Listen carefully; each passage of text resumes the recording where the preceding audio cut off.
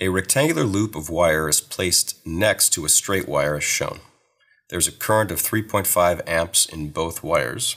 Determine the magnitude and direction of the net force on the loop. So there are several concepts that we have to consider in a problem like this. Go ahead and make a list. Concept. First of all, a long straight wire will produce a magnetic field if there's current flowing through that. So we need to remember how that works. Magnetic field, the symbol for that is B, due to, let's say, long or infinite straight wire.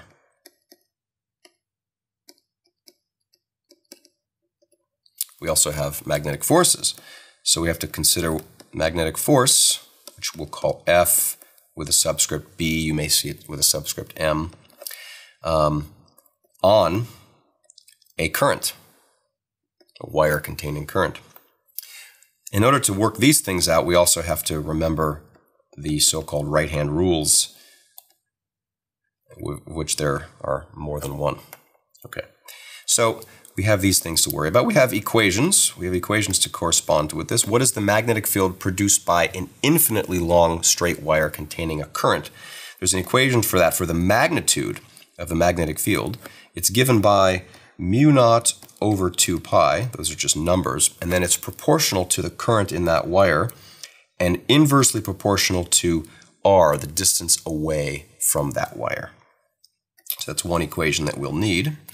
The magnetic force on a current, let's say a current carrying wire is the way we should think about this. That magnetic force, which I'll write here in magnitude FB, is given by the current, the length of that strip of wire, and the magnetic field. And there is technically a sine theta that should show up here. But typically for us, at least in this problem, theta will be 90 degrees, and so this will end up just being ILB for our purposes. Okay, now we have to keep in mind what these various right-hand rules are, so let's remind ourselves of that. So I'm going to call this right-hand rule number 1, which has to do with the shape of the magnetic field produced by a long straight wire. Basically, the magnetic field, B direction, by infinite wire, it's an infinitely straight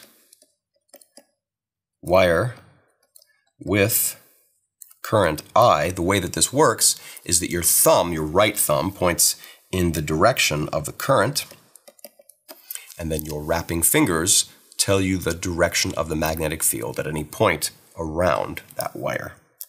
So the fingers tell you the direction of B. That's for predicting the direction of the magnetic field produced by a current. What about right-hand rule number 2? This has to do with the magnetic force. The magnetic force on a current-carrying wire. So if there's a wire that contains current, the first thing you do is you take your index finger and point it in the direction of the current. So the index finger of your right hand points in the direction of the current. And if you're dealing with single charge particles, this might also be the direction of the velocity. The middle finger points in the direction of the magnetic field. So the current direction with your index finger, middle finger points in the direction of the magnetic field. What's left is your thumb, perpendicular to both, tells you the direction of the force.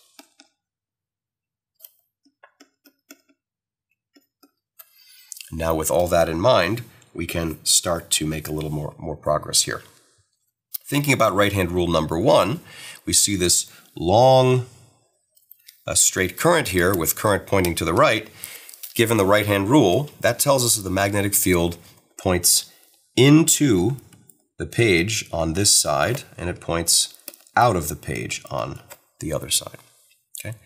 And since the magnetic field weakens with distance, that means that what I could do is draw these circles like this and then draw them slightly smaller farther away, slightly smaller farther away, and so on.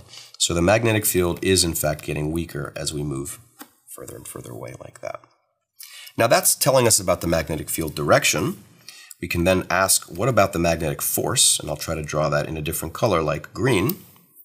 So on the top, given that there is current flowing in this direction, right-hand rule number 2 tells me index finger in the direction of current, middle finger in the direction of the magnetic field. This tells me that the force acting on the top part of this rectangular loop, the force is this way up. So F top, the force on the top part of the rectangle, would point upward. For example, on the bottom, the current is going the other direction. That means the force will go the other direction as well. You can check that quickly to the left in, and the force is pointing down. And then on the right, we could say, well, the current is going in that direction. Current, magnetic field, that means the force would be pointing like this. So the force on the right part of the rectangular loop, and to the left like this. Now, by symmetry, the force acting on the right and on the left have to cancel because they should have the same magnitude. So let me just go ahead and point this out. These two forces have the same magnitude. Yes, the magnetic force is changing all throughout. It's in fact pretty strong at the top and gets weaker and weaker and weaker, but the same thing happens to this one. And so the effect is the right and the left forces cancel. So there is no net force left and right.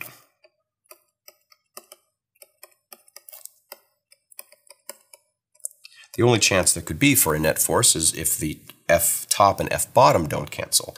And that will actually be the case. The force on the top, should be the stronger one because the magnetic field is stronger closer to that current. So the picture is more accurately something like this.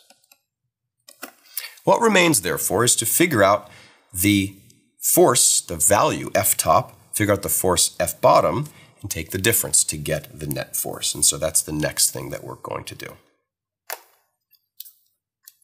So let's go ahead and do that. Since we're going to label these things top and bottom, what we should do is realize that this distance here, the 3 centimeters, we can call that R top, the distance from the very top wire to the top of the loop. And this distance here, we can call that R bottom, which is 3 centimeters plus 5 centimeters. So that's 8 centimeters. Okay. The value of the force on the top follows the equation that was written down previously, ILB. So it's the current in the loop, the length of the loop, rather the width, it's this here, this is L loop, and then the strength of the magnetic field, B on the top. We can write down a similar formula for the force acting on that bottom part of the rectangle. It's the same current in the loop, it's the same length, it's the same width. The only thing that's different is the strength of the magnetic field at the location of the bottom part of the loop. So therefore what we'll do is we can write the net force in the vertical direction. Let's write it like this. Let's let this be the y direction. This would be the force pointing up minus the force pointing down. And so, factoring out the common current and length, this looks like I loop times the length, or really the width of that loop, and then times the difference of the magnetic field strength on the top and on the bottom. We're getting closer to the end. What we need to remember is what the formula is for the magnetic field strength given an infinitely long wire. And it's this formula here, mu naught 2 pi I and R. All of those things are the same for both the top and the bottom except for the distance away. Let's just make that explicit. The current in the loop, the length of the loop, mu naught over 2 pi, the current in the wire, in the long wire. Let me write that as I long. It's the same value, 3.5 amps, but R top minus mu naught over 2 pi I long R bottom. And so we're nearly there. We're just doing as much algebra as we can to make our lives easier and to try to avoid errors. We can write all of this as mu naught over 2 pi times current in the loop, current in the long wire, times the length of the loop, and then what remains in parentheses is 1 over R top minus 1 over R bottom.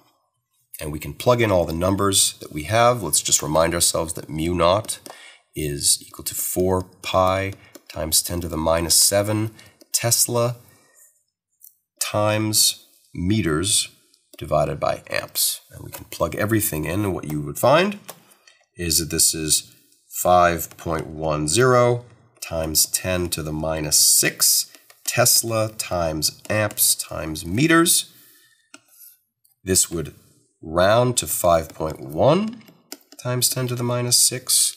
And when you see Tesla times amps times meters, you can remember that that does have the same units as I, L, and B, and that has to give you units of newtons. So the net force acting on that rectangular loop, 5.1 times 10 to the minus 6 newtons.